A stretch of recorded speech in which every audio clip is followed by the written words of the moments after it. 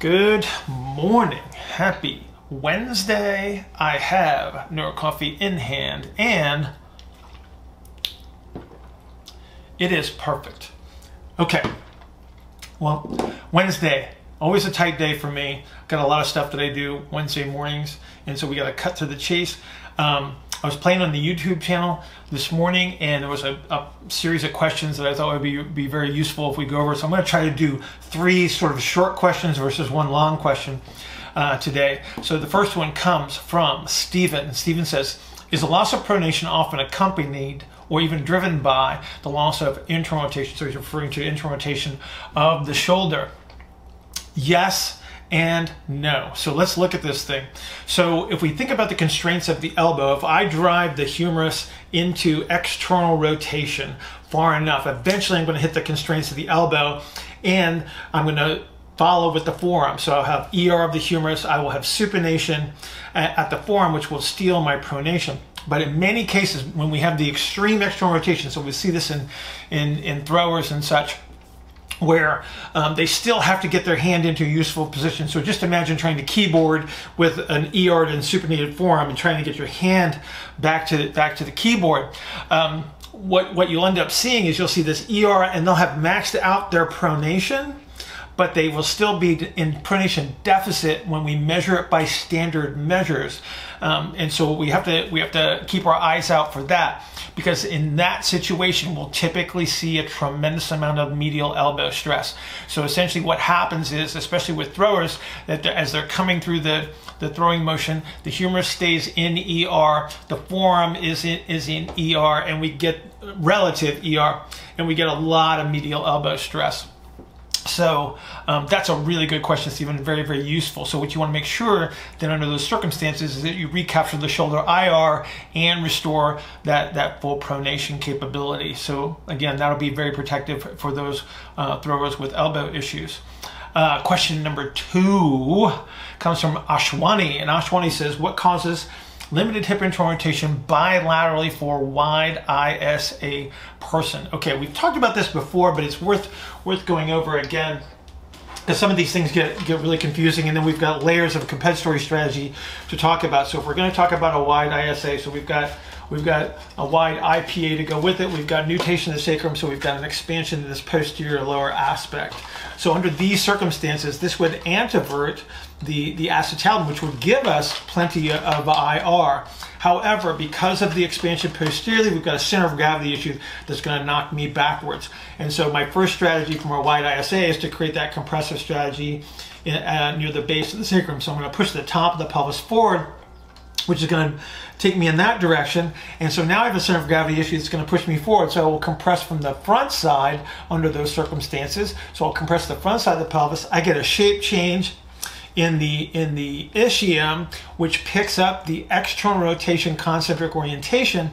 And so right away I start to lose my IR capabilities. Now, very, very late in these compensatory strategies, I got to think about posterior lower. So when this initiates its concentric orientation very, very late, where I'm going to bring the sacrum, I'm going to bend that sacrum underneath, that will also pick up some of that ER concentric orientation, at least initially, until we get another shape change in the pelvis. And so late in the compensatory strategy, I'm going to lose some IR under those circumstances. So there's a couple of ways that we can influence this. And it just depends on how far and how deep into these compensatory strategies we actually are. But again, another really good question. Question number 3, maybe one of the best names ever on YouTube, HawkZ. So he was looking at the piriformis video from earlier this week, and he had a really good question about re-implementation of some of these bilateral symmetrical exercises. So he's talking about push-ups and chin-ups. It's like, are these going to drive us right back into our compensatory strategies?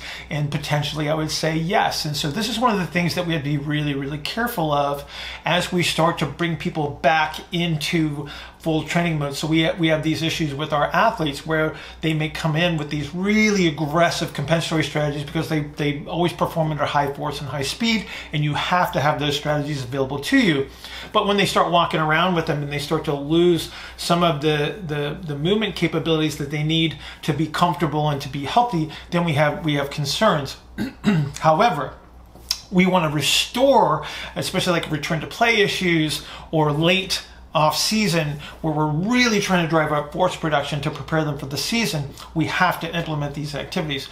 So one of the things that I like to do, especially when we're starting to restore these bilateral symmetrical activities to the programming, is to start with activities that reduce the influence of that posterior compressive strategy, especially. So when you think about like a back squat and the scapular retraction that's required there, you're going to close off that dorsal rostral. We're going to lose some rotation in the shoulder. We're going to potentially compress that posterior pelvis.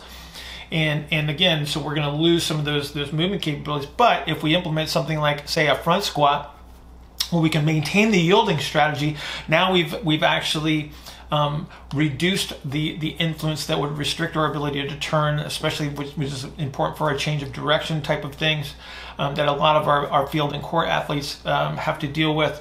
I like snatch grip RDLs to reinitiate hinging activities, because moving the arms away from the sides actually moves us from a more IR position to a little bit more ER. So again, I get some of that posterior expansion. And so there are activities that we can utilize that will help maintain our ability to yield posteriorly, especially what that we need for turning. Another strategy in this regard is when we know that we're going to have to utilize an activity that is very high compression. So think about power cleans and again, back squats, pulls from the floor, anything along those lines is going to be a very compressive type activity. What we might do is we might make that primary exercise for that day a number one, and then everything after that is structured so that we start to restore some of these movement capabilities. So think about the highest possible intensity, highest force output, highest speed activity coming first, because we have to use these compensatory compressive strategies for that type of force production. And then, like I said, we construct the rest of the program to help them maintain many of their movement capabilities. So HawkZ, and again, great name. I appreciate you. Thanks for the question, guys, on YouTube. Keep them coming. Check out the YouTube channel if you haven't done so already. And I will see you guys tomorrow. Oh, Coffee and Coach's Call in the morning, 6 a.m. Please join us. I will see you then.